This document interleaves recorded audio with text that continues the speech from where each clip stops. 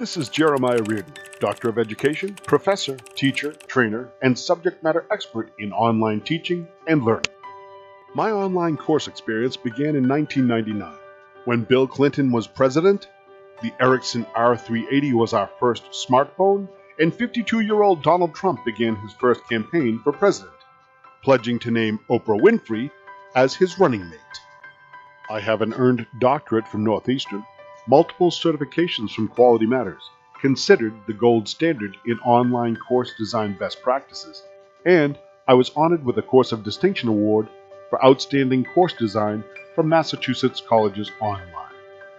Over 2 decades, I have surveyed hundreds of my former online students and facilitated focus groups to determine the 10 best practices of successful online students. Using this continuous improvement process model, I have been designing, developing, and delivering and redesigning online courses from multiple areas of study using Blackboard, Moodle, Google Classroom, and Canvas, and teaching more than 250 online classes over the last 2 decades, and submitting final grades for more than 3,600 online college and high school students. I present these 10 best practices of my most successful online students to help students new to online learning or those struggling in their online classes earn better grades, reduce your anxiety, and gain a better grasp of your course subject matter. Let's get started. Online student success practice number 1. Get organized and stay organized from the start. Get organized and stay organized. As soon as you know you are taking an online class, create a dedicated file on your laptop or desktop or in an online repository such as the cloud, and title the file with the name of your course. And as the course progresses, save every single file and download from your online course into that one dedicated folder. Additionally, once you receive the syllabus for the course and you downloaded and saved it to your course file on your desktop, go into that folder and create new subfiles for the main topics from the course. For example, if your syllabus states the instructor posts a weekly quiz for the class, you should create a subfolder called Quizzes and save all your quizzes to that file. If the syllabus indicates weekly homework assignments will be a part of the class, create a subfolder called Weekly Homework Assignments. Use the same rule to create subfolders for each major topic indicated in the syllabus, such as discussion boards, term papers, extra credit, PowerPoints, and PDFs. Practice number 2 of successful online students. Schedule coursework time like a traditional live class that meets weekly. Many of my most successful online students revealed they built coursework time into their weekly schedules, as though attending a traditional face-to-face class of instruction that met weekly in a brick-and-mortar classroom. As soon as the class started, these students scheduled 3, 4, 5, or more hours into their weekly schedules for completing all course assignments from my online course, as though they were attending a scheduled class meeting in a classroom with me as the instructor. Additionally, these students would set those blocks of dedicated coursework time to repeat every week automatically on their laptop, PC, or smartphone calendar for the duration of the entire semester, quarter, or term. So they took comfort knowing they would always have blocked off time for coursework for the duration of the course. I also learned that some students who describe themselves as mature and disciplined in their surveys sometimes preferred to block off a single 3 or 4 hour block on just one day of the week for the entire semester to dedicate to just my online course. These self-described mature and disciplined students were still able to earn high letter grades of A or A- and demonstrated solid subject matter mastery of course learning outcomes. They knew their work ethic best by being honest with themselves in reflecting on their past behaviors when they have had to complete brick and mortar classes, and they knew they could focus all their efforts and energy for 3 to 4 consecutive hours on completing that week's posted coursework at the highest quality. Speaking directly, surveys and focus groups revealed students who had not yet worked in a full-time position of employment tended to do best in an online course by blocking off an hour a day over 3 to 5 days each week for the entire semester. Additionally, many students said this practice of scheduling multiple hour-long blocks over a week into their schedules resulted in improved time management skills and significantly lowered their stress about having enough time for completing their coursework. Students must keep in mind this practice of blocking off 3, 4, or more hours per week on your schedule is for a single, typical semester-long online course, which usually requires between 37.5 to 45 instructor contact hours over a 15-week period. If you're taking 2, 3, 4, 5, or even 6 online credit courses, you need to block off the appropriate amount of hours on your calendar for each course you're taking. And some students recommended color-coding each course work time block, so a quick glance at their weekly calendar was a visual inventory of what coursework was due next. For example, if you're taking 5 online courses over a traditional 15-week semester, you should be blocking off a minimum of 15 to 20 hours of dedicated course work time each week to complete all your coursework, 3 to 5 hours per course minimum. And your highest achieving peer students would suggest blocking off additional time for reading text assignments each week for each course. For additional consideration, if you are an online student taking an accelerated course in 10 weeks, 7.5 weeks, 6 weeks, a 5-week summer course, or even a 3-week accelerated winter semester course, due to the intense delivery of information and required absorption of learning materials by the student, I strongly suggest you dedicate more time per week to achieve highest academic success in an accelerated course, cramming 37.5 to 45 hours of instructor contact hours into an accelerated window of time. As a note of caution, according to my research, students most likely to experience the least amount of success in my online courses reported they did not block off time each week dedicated to completing assignments, and they admitted they often completed coursework when they could find time in their busy schedules, which sometimes resulted in little or no work submitted. They also admitted they often rushed to complete work last minute before deadlines, and they knew their grades often suffered due to their lack of planning. Best practice number 3 of successful online students. Block off major assignment due dates on your preferred online calendar, setting reminders to count down for specific assignment due dates. My most successful students from my past online courses, upon being given access to the online course materials, would take the course syllabus and build all of my assignment due dates into their preferred online calendar.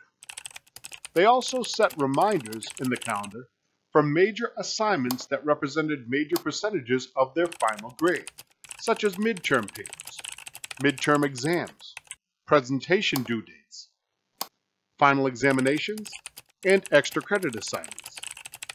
They would also build in early alert reminders with a 4-week, 3-week, 2-week, and 1-week countdown reminder, and some students even progressed to a daily reminder for the final week until they submitted the assignment.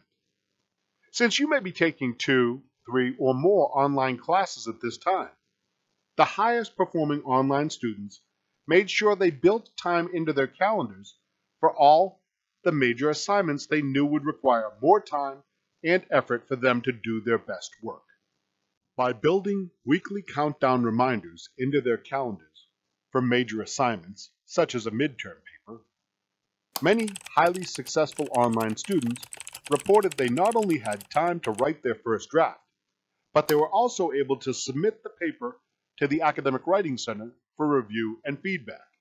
And they also had time to make necessary edits based on Writing Center feedback.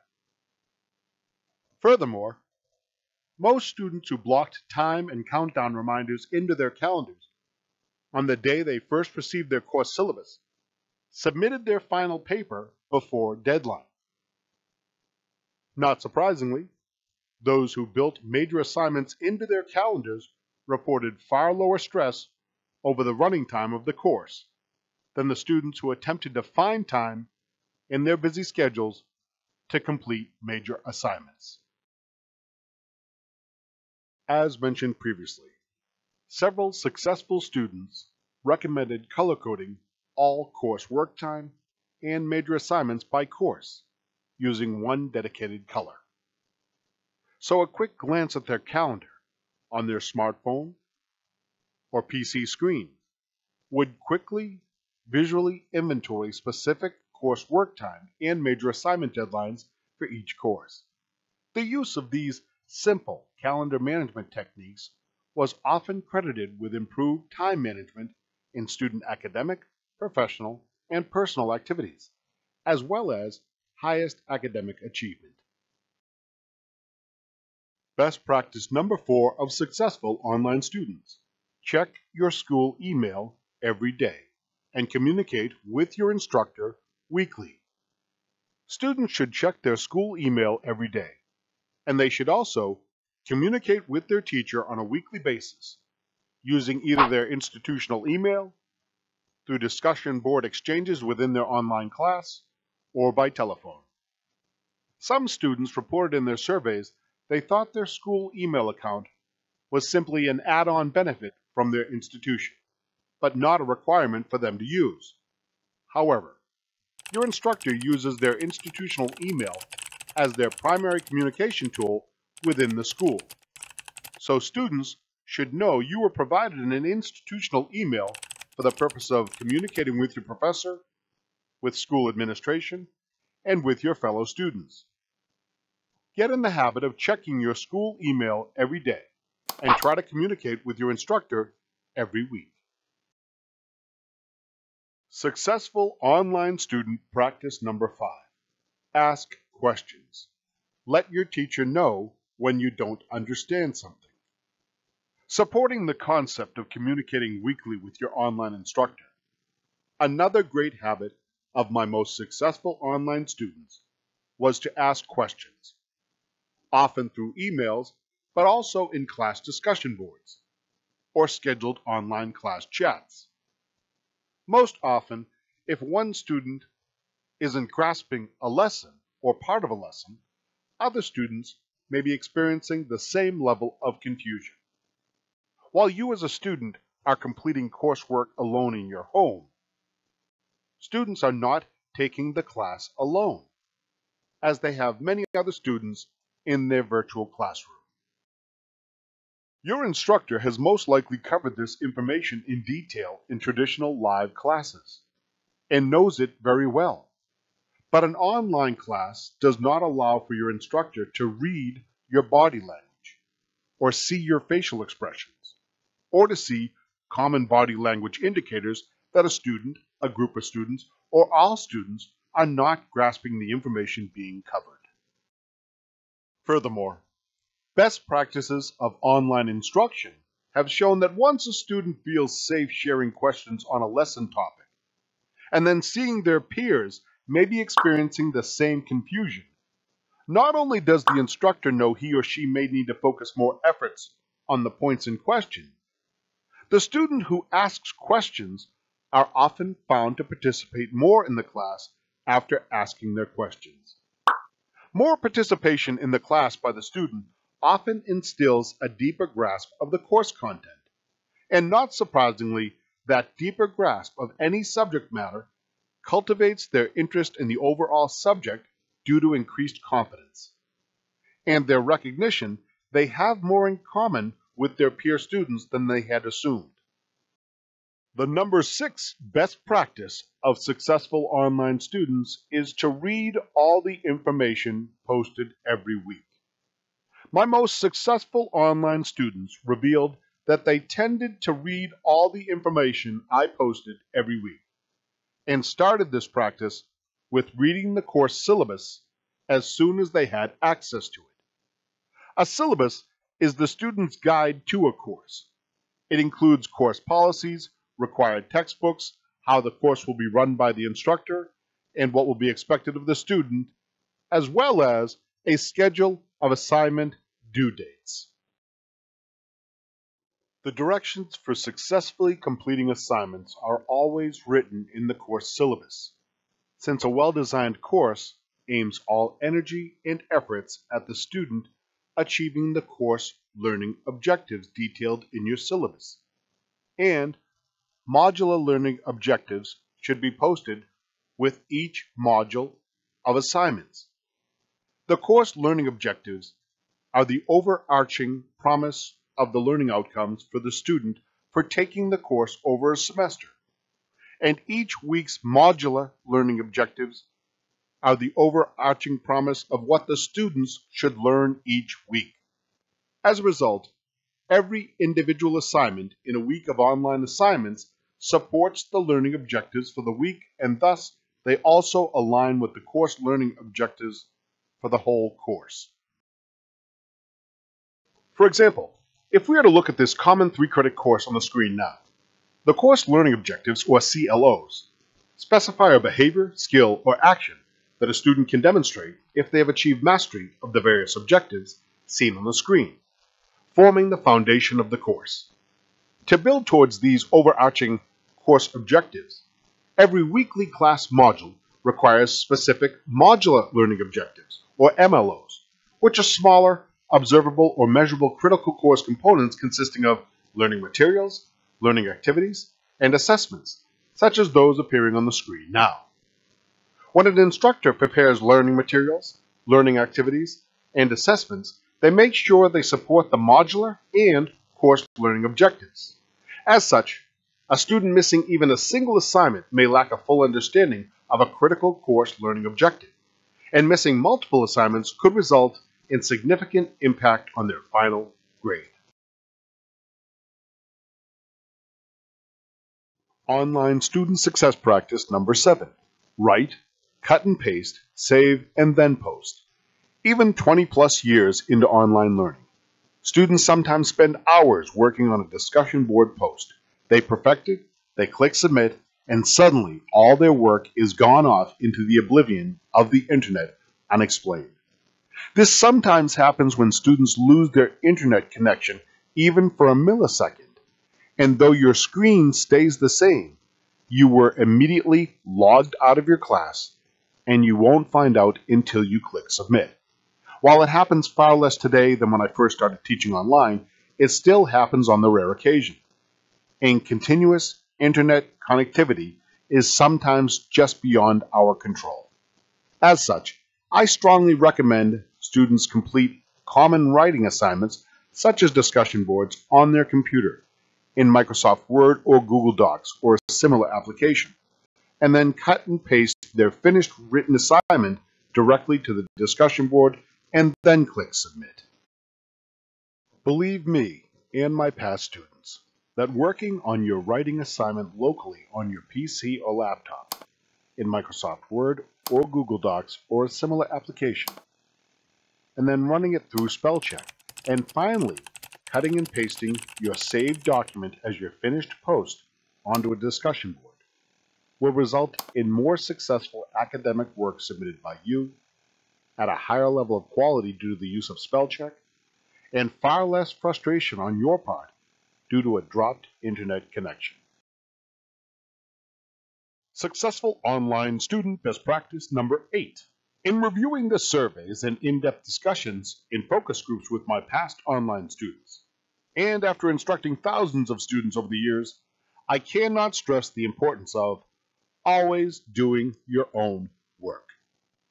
Passing someone else's work off as your own is plagiarism, and plagiarism is never acceptable. And a plagiarized assignment often results in an automatic failure for the assignment, and sometimes result in the student failing the entire course, with some institutions sending students through the student conduct system for committing academic dishonesty. Doing your own work helps students gain a solid grasp on the subject matter of the course.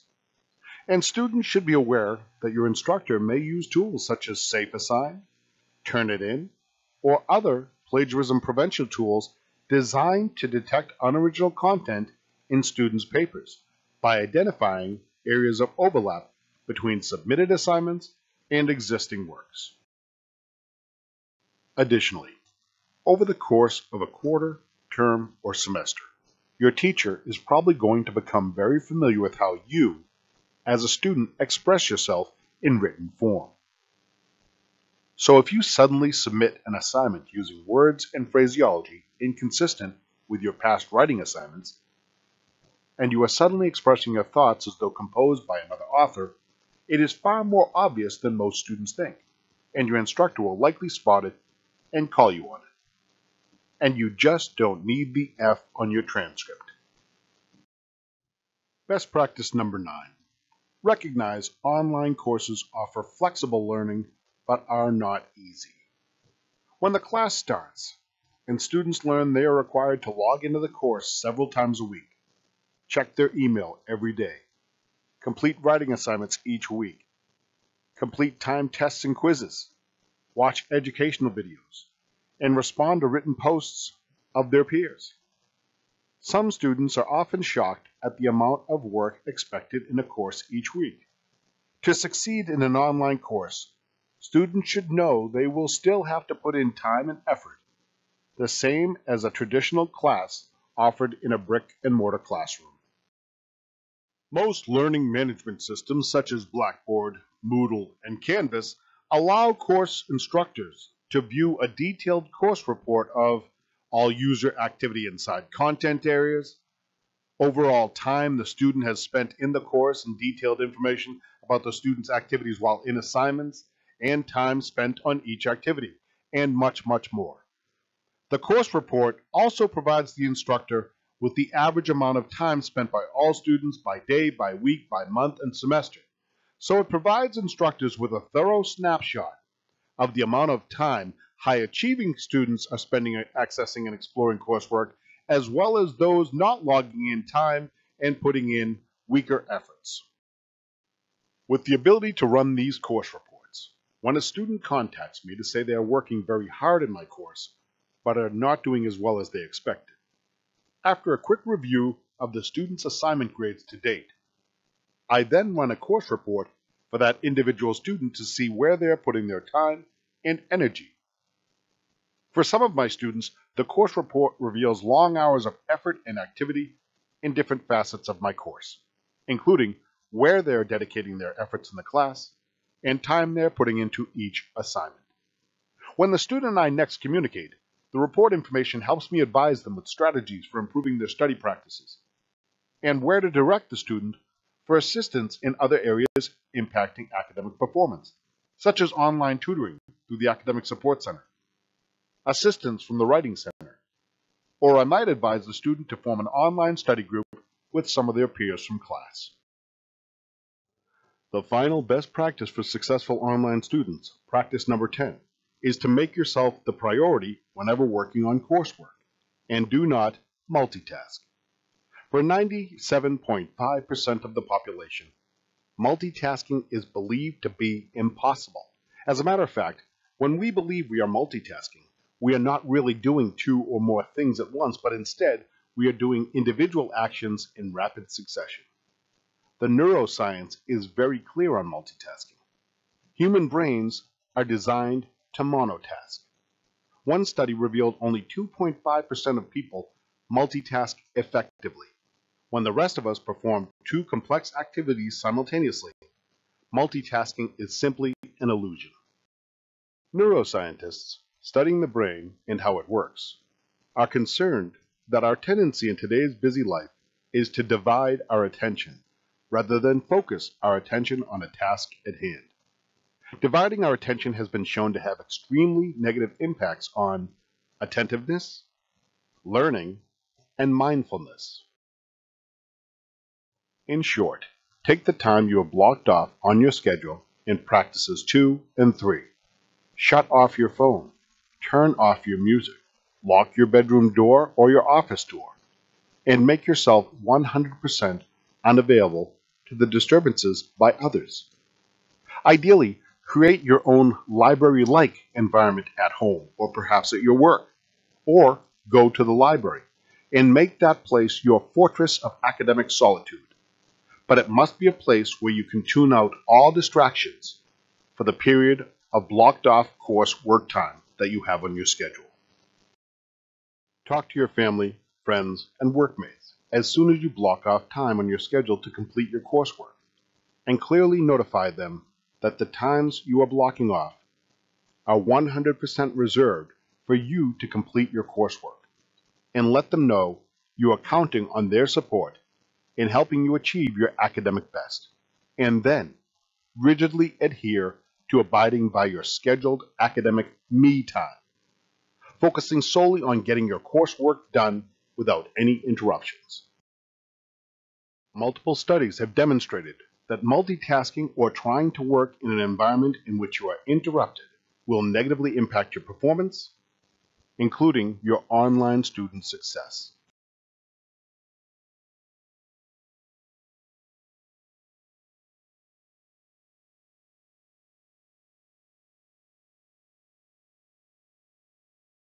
Let's wrap up our presentation with a quick review of our 10 best practices of online student success. Best practice number 1. Get and stay organized on your computer from the start. Best practice number 2.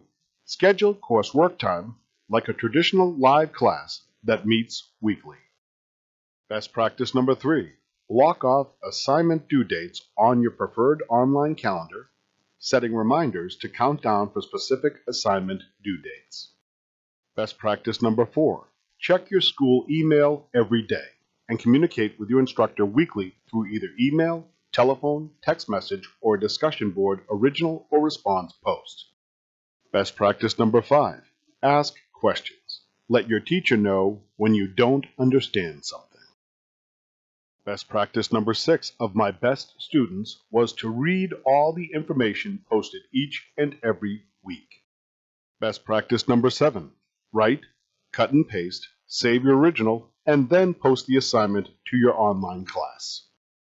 Recapping the number 8 best practice of my most successful online students, do your own work, always. Best practice number 9. Recognize online courses offer flexible learning, but are not easy. Best practice number 10. Make yourself the priority whenever working on coursework, and do not multitask. You now have the 10 best practices of my most successful online students, gathered over 20 plus years, 250 online courses, more than 3,600 online students, based on feedback from quantitative surveys and qualitative focus groups, and hundreds of one-on-one discussions with my past online students. You don't have to adopt all of these practices to have a successful online academic experience. But by adopting 3 or more of these practices over your current and future semesters, and studying smarter, not harder, you will gain a much better subject mastery of your course learning objectives and benefit from a more successful online learning experience. And I leave you with my favorite quote as both a teacher and as a lifelong learner. Never stop learning, because life never stops teaching. This is Dr. Jeremiah Reardon, signing out.